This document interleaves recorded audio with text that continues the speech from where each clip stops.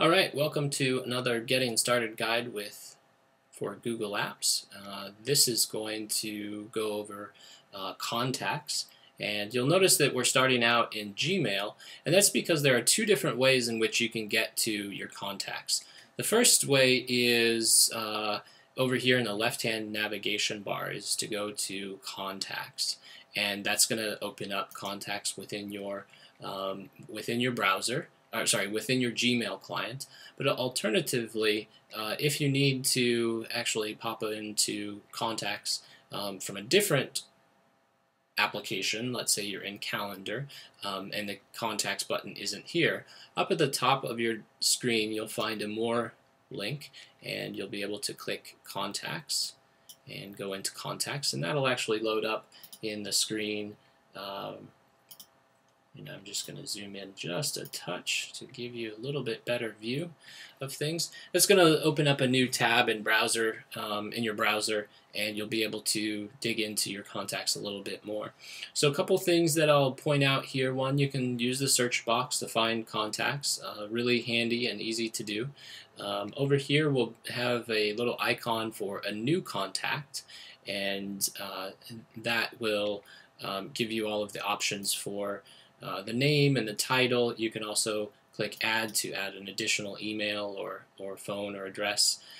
You'll also have the ability down here at the bottom to add custom fields. So the instant messenger for the person, another website, a date, those types of things. So you can play around with this to get a feel for what additional fields are missing maybe from your contact profile. So that should do it for adding a contact. And I'm just going to go ahead and add myself in here. So I'm going to say Sean Cheatham at Rubus Solutions, and this is my work address. I'm just going to remove this other one that I went ahead and added. So this is going to just give you an idea of what that profile is going to look like. So you can see there's the company name, the email, it's the work address. But you'll also notice up here with groups, you have a group option. And also over on the left-hand side, you'll see that there's a new group function. So for right now, we're going to use the new group section over here. And let's go ahead and click that. We're going to call this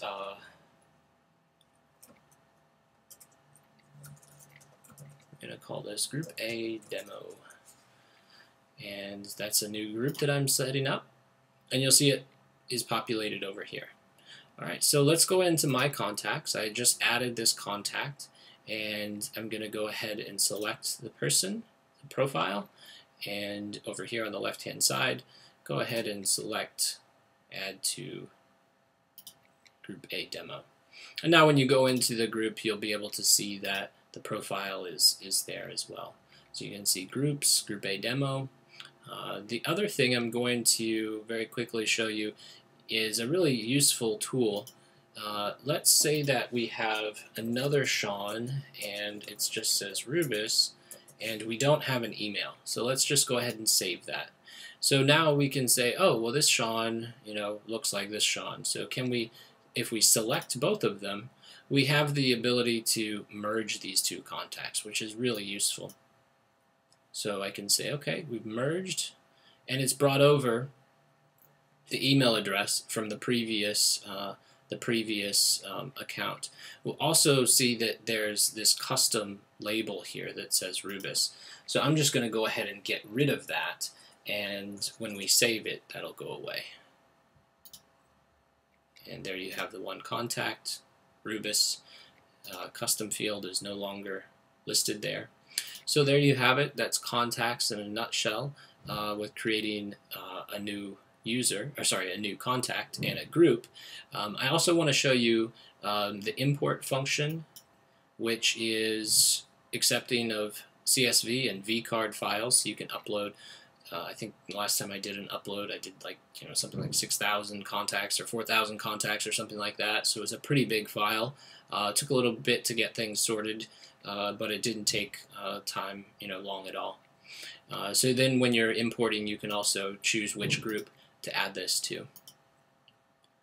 And likewise, there's an export function. So you can go over here to export. You can say export a particular group, or you can export everyone in the all contacts. And then which export format, you'll need to know where you're going to put these contacts before you export. So if you just know that you're going from, let's say, Google Contacts to Google Voice, you can certainly use CSV file, the Google CSV file. Otherwise, Outlook CSV or vCard format will be accepted also. So just check wherever you're going to export these contacts to that you know which file format that particular application accepts, and you should be good. All right, that is Google Apps Contacts, and let us know if you have any questions, and until the next time.